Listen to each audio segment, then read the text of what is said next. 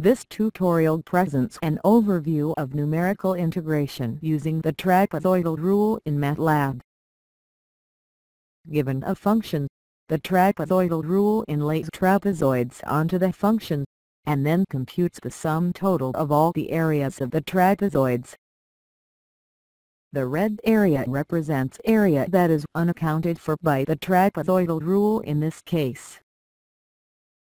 Note that the more number of intervals, the more the number of trapezoids, the more computations.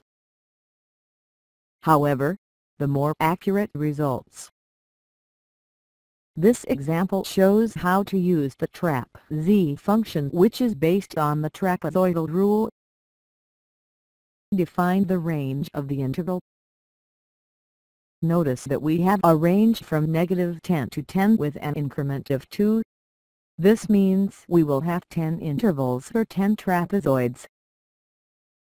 Evaluate the integrand function as represented by y for this range.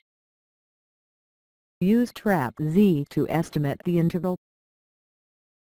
Note that x, the independent variable, is the first input and y, the integrand function, is the second input into trapz. The value of the integral is evaluated and stored in output variable z.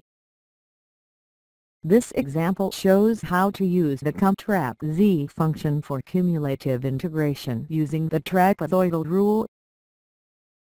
Define the range of the integral using an increment of 2 as in the previous example.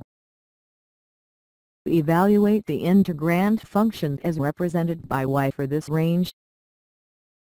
Use cumtrapz to estimate the cumulative integral. The syntax is identical to that of trapz. The integral is evaluated cumulatively from the initial value of x, -10 in this case, to the final value after each interval. The output as stored in variable z is hence a vector, in which each of the elements corresponds to the sum of the trapezoids up to that point. As mentioned earlier, the trapz function computes the value of the total integral, one value, while the cumtrapz function computes the cumulative results of the integration, a vector.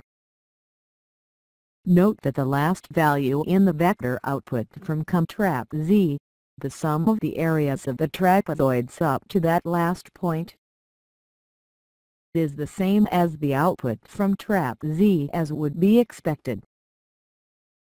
Thank you for using MATLAB Marina for your programming needs.